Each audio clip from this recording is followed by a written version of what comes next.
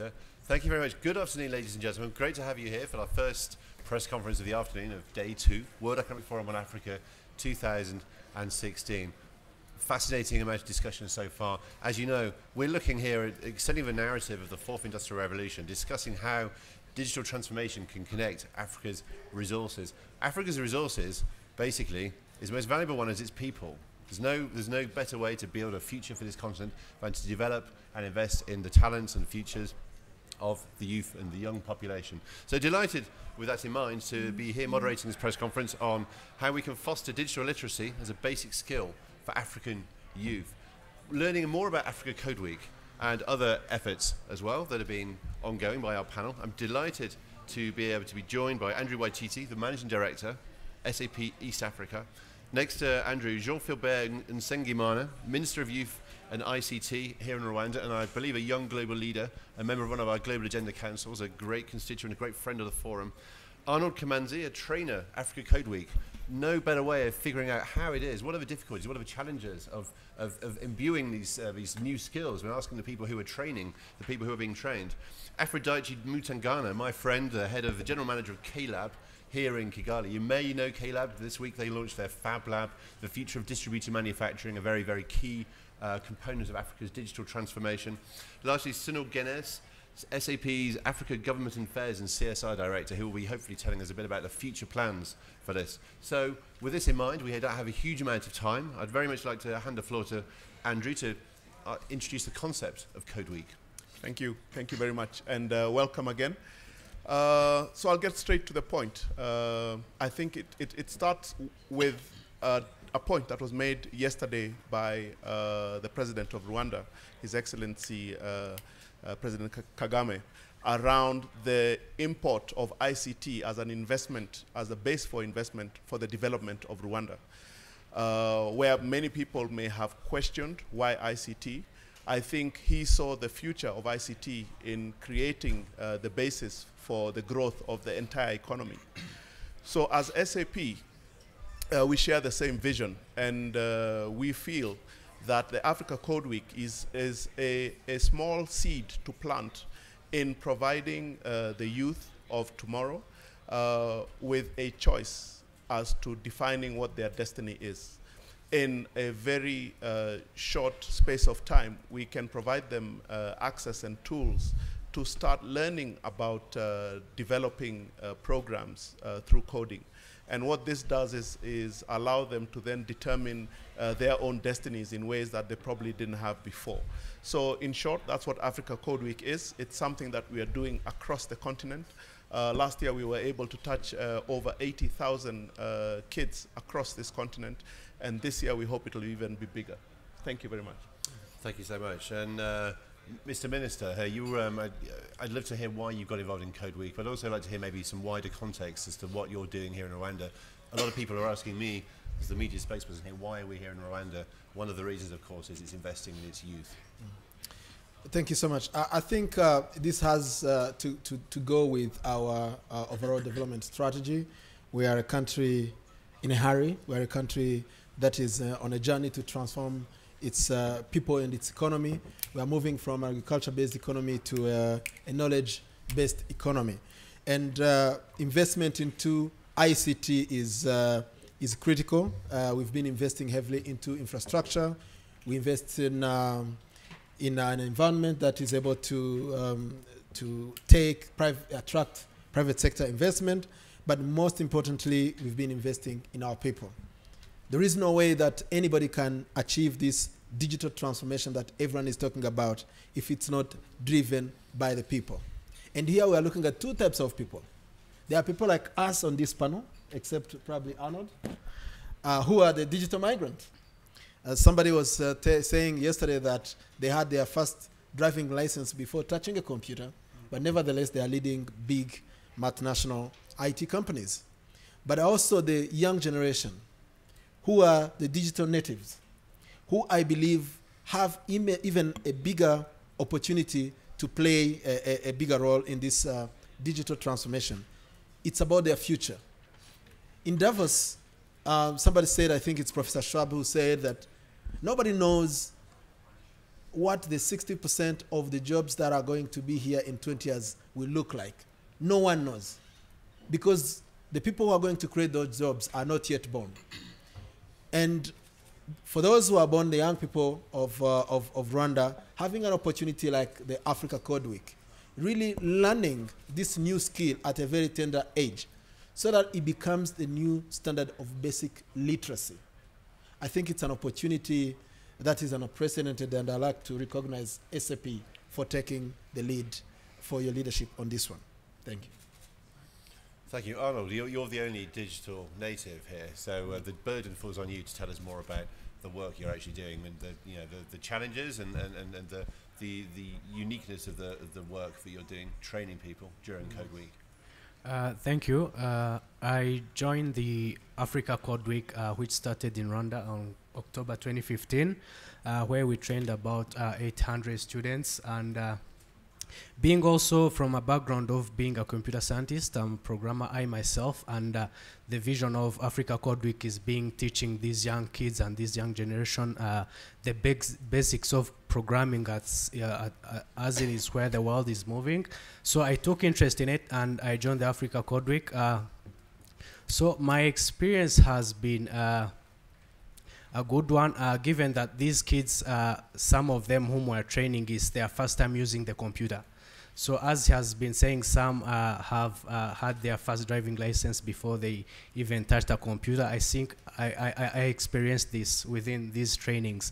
And not only giving them the basics of about programming, also we are teaching them how to use computers and opening up their mind to the world of programming. So in these trainings, we are using a program called Scratch, which is designed by MIT in a very simple way that kids could understand, be introduced to the world of programming and everything. So I think it has been a good experience, and we're still equipping these kids to the basics of programming. Yes.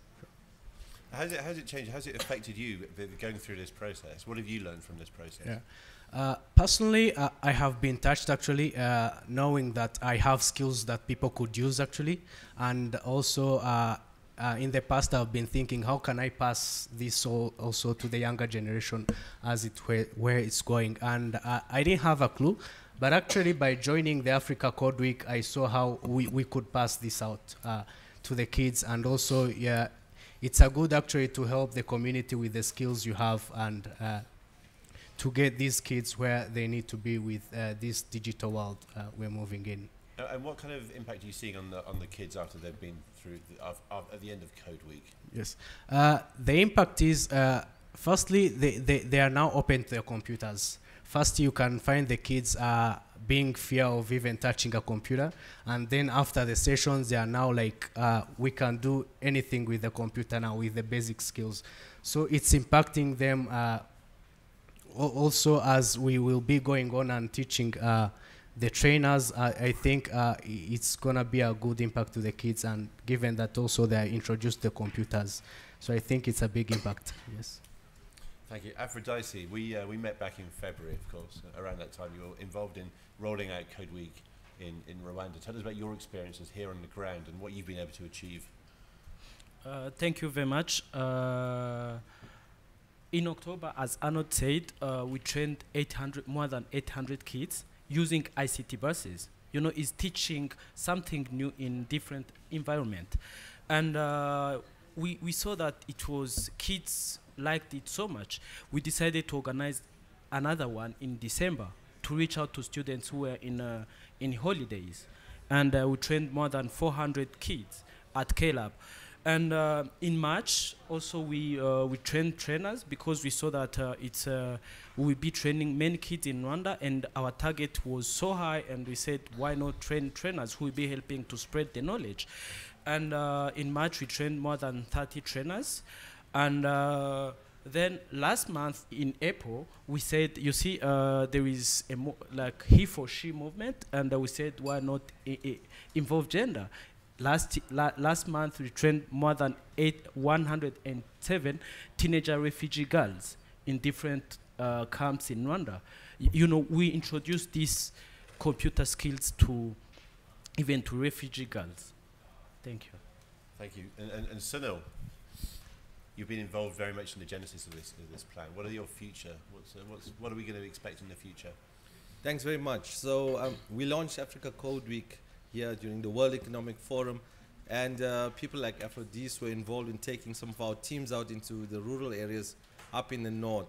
And just standing there with the young children, looking at them touching for the very first time a computer and going through a process of digital literacy at that level was quite incredible. The tagline of Africa Code Week is coding is a new language and every child deserves to learn this. Our plans are focused on increased partnership with multilateral agencies, with the Africa Union in particular, with governments across South Africa to ensure South Africa and the rest of Africa to ensure that we have a strong partnership and that this program can grow across the entire African continent in the years to come.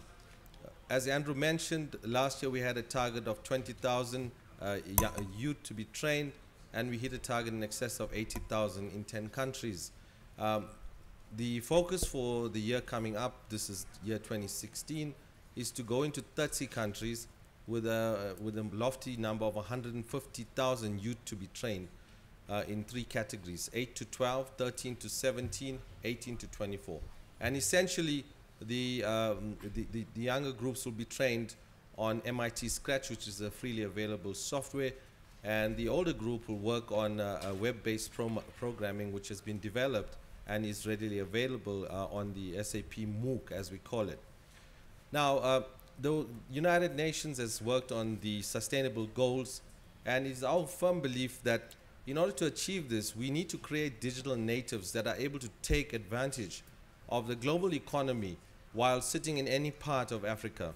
They could be in rural areas programming, and essentially in time to come, we could expose them to markets out there through some of our supplier bases that we have, through our partners and our customers, to then program applications which will be worthwhile for the utilization for commercial enterprises. And this essentially ensures that we address a number of things, matters of population migration, matters of ensuring that the rural areas of the world, and in particular Africa, are given its rightful place on the global map. In the future, we will see changes that we've never seen, unprecedented changes. The only way we can take care of the future is to plan for it. And by enabling these young people to be empowered through digital programming, we are giving them skill sets which will determine the future, from space travel, from matters of digital robotics to education and e-learning. So I'll pause at that point. Thank you, Oliver. Thanks so much. Happy to take any questions from the floor. Lady here, we have a microphone, please. My question is... Could you, Ma'am, could you remind us your name, please? Okay, my name is Maggie Mutesi from Rwanda TV, and my question goes to Janice. I hope that's the right pronunciation, and Waititu. Rwanda exceptional put aside, you know, all these people we're thinking of training across the continent. We are looking at solutions but not looking at the challenges. Is it realistic for us to think we are going to transform the continent when some countries don't have the right infrastructure and policies in place to enable the innovators, you know, use the technology to transform the continent? Thank you. Thank you. Maybe, Andrew, if I could start by addressing that. Thank you very much for that question, and it's a pertinent question. This is about covering the bases. What we've seen in the recent past is that there's increased focus on the African continent by big blocs, G7, the African Union itself, Brazil, Russia, India, China, South Africa, and more particularly now you're seeing the evolution of the Smart Africa program, which has been initiated in recent times to create a digital Africa into the future. That collaboration, we've been talking to key players within that organization, works very closely with African presidents. In fact, they have 10, if not 11 African presidents on the board. And it's our intention to work very closely with governments to create a partnership for the creation of the public good, not the commercial good. And I believe if private sector and governments across the world, together with the NGO sector and other stakeholders, social entrepreneurs, collectively work together, there is no reason why Africans cannot take their rightful place on the global stage. There is no reason why we cannot supersede and take advantage of bleeding edge technology which other people have gone through repeatedly to get to an optimum solution. My question for you, it's in regards to connectivity. We are talking about transforming the continent through digitalization, but we have 650 million Africans who do not have access to electricity. 68% are not connected, mobile broadband connection. So isn't this a challenge? Give me the feasibility, give me your view on this. Sure, and thank you very much. It is a challenge, and I think through challenges such as this, this is where we find some of the most innovative ideas.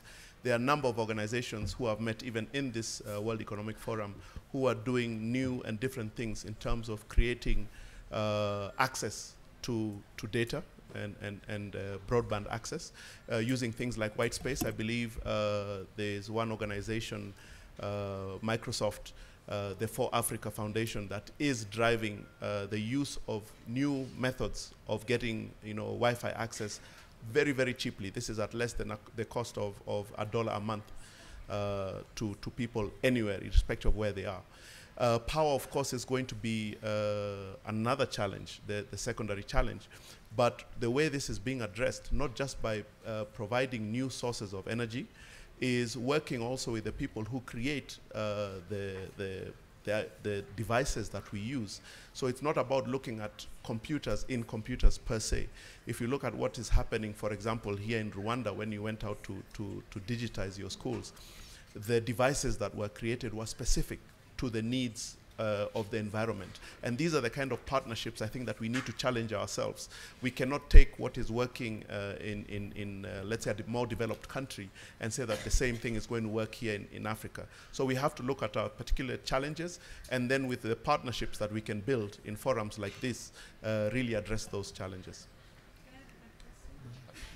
Okay, my third question, the last one, we'll go to Honorable Minister Nsengimana and the two gentlemen from the initiative. Yes. A lot of people would say that the solutions or the innovations come up with now are not tailored for the African solutions. I want you to challenge that.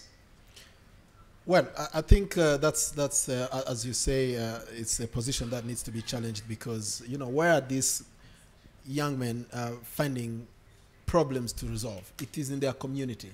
They are not dreaming about a problem that might exist somewhere in the US and design a solution for that. So when you look at what Aphrodice, for instance, himself, who could have said it himself, the kind of challenge he's trying to resolve in the health sector, in the pharmaceutical industry, people not being able to locate the drugs that has been prescribed to them and get quick access to those life-saving medicine. This is not a foreign problem. It's an African problem, but also could be a global problem. So, in fact, let's depart from that idea that there is something called African problem that is not a global problem, or a global problem that's not an African problem. And what we've been even encouraging our young people to do is to think global and act local. Kamanzi, these innovations, including you, Honorable Minister, should be able to get our people out of poverty. However, most innovators, I would love to hear from the young men though, we would say that innovation should be, it's entrepreneurship. Is this going to get our people out of poverty? Is it bringing money to you? I would say... and thank you. That's a good question. Yes. Excuse me.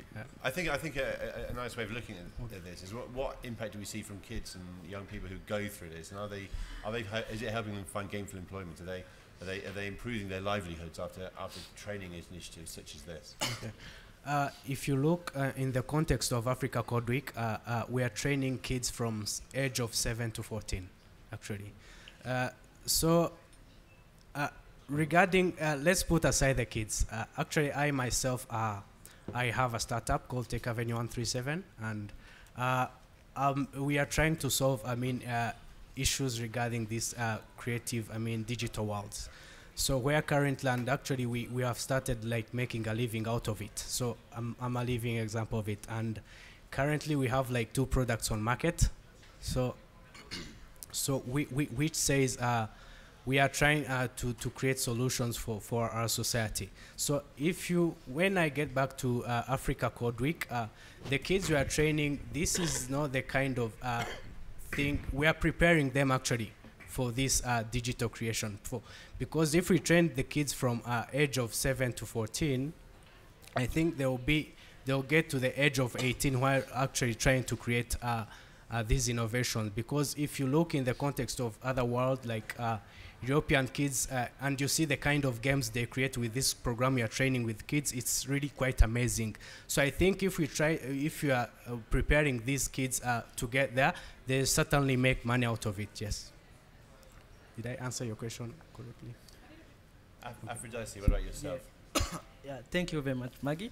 About the issues, you know, I started my own business in 2012. I was working at FAO, Food and Agriculture Organization. Then I decided to leave. And now I have my own business. And apart that, I'm also managing kLab. When I joined kLab, I was just a tenant. I just had an idea. And why did I start business? Because I had a dream.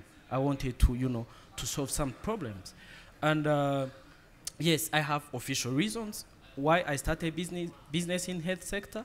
I have official reasons and unofficial reasons. The unofficial one, I wanted to be a medical doctor, but I didn't get the chance. I decided to create my own way to be who I wanted to be. And the other thing, the official reasons, in 2011, we had 191 specialists in the country of 10 million. And mobile penetration now is more than 78%.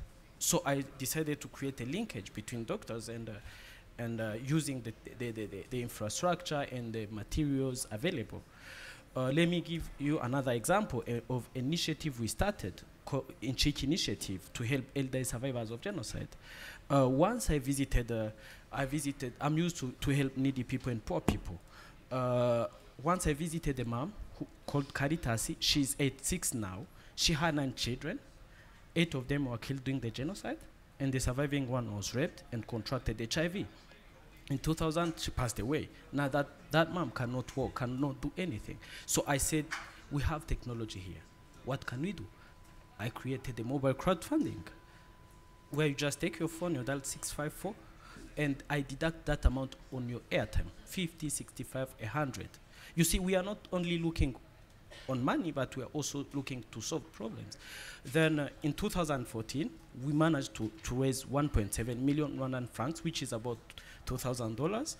And last year, we managed to raise more than 5 million. So you see, it's something increasing. We are using technology to solve some problems, you know, we are seeing in our community. Thank you. Maggie, if I may, I've got a couple of questions. Can I go ahead? Yes. I exercise my right as moderator. Andrew, one for you. To what degree is this CSR, and to what degree is it core business, getting these kids trained? And Mr. Minister, if I may ask you a question, which is inspired by one of the co-chairs' comments this morning about business driving education and training. And I'm wondering if you could give us some thoughts on where we're at in terms of forging true public-private cooperation, collaboration, to get meaningful education for young people. Maybe Andrew first. Okay, thanks for that. With as far as SAP goes, education and entrepreneurship are the basis of what we do from a CSR perspective, and it ties back very well from a strategic perspective, because if you think about it, if we develop the entrepreneurs and businesses of the future on a digital platform, which is what we as SAP stand for, these are most likely going to be our customers. From a business perspective, we have more people who are coming into the economy, understanding the impact that digitization can have in not just what they do, but how they solve problems in the social areas in which they operate. So from an SAP perspective, it lines up 100%. Thank you. Honourable Minister. Well, the question on PPP, you know, when I've been part of different discussion panels already during this conference, and I realized that one thing that I find in common in every one of those discussions, I find a strong belief that the power of technology to really shape a better future for everyone. Everyone believes in it. Second thing that is I find an excitement, really almost palpable excitement, that we in fact can tap that potential that technology presents today and close all sorts of gaps that we've been seeing, whether it is gap in access to technology, infrastructure, education, gaps in rural versus urban areas, men versus women. You can feel that people now have come to this point to believe that we, in our lifetime, in our generation, can eliminate those gaps. And thirdly, I find a conviction that only partnerships, effective partnerships, can do this. Even on this panel, when Sunil spoke and then Andrew, everyone from the private sector is speaking a language of creating public good.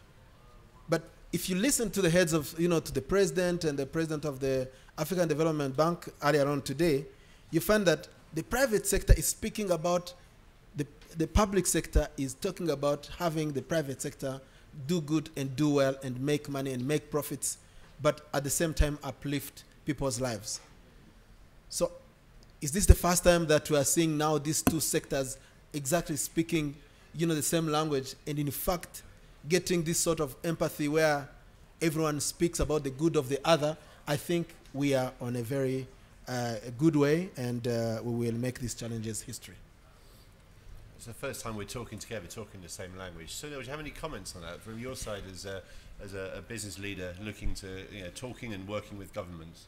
Absolutely, and we must commend our Minister for ICT here in Rwanda, who has been working tirelessly with his colleagues, the Minister of Education, and I believe he has also touched base with President Kagame about this, and how all of these little facets contribute to the ultimate vision that President Kagame set for Rwanda some time back. Now, SAP is a company that started almost 45 years ago by 5 entrepreneurs. And that entrepreneurial spirit has remained in the company for years and years and years, including up to this stage. Ultimately, the minister spoke about creating public good. SAP, its partners, and its customers, through collaboration, are committed to creating this public good and to ensure that Africa rises to its rightful place on the globe. We've heard Howard Buffett yesterday, a global billionaire, a philanthropist, somebody who has a big interest in Africa, talk about this in other terms, in terms of what he's doing in terms of conservation.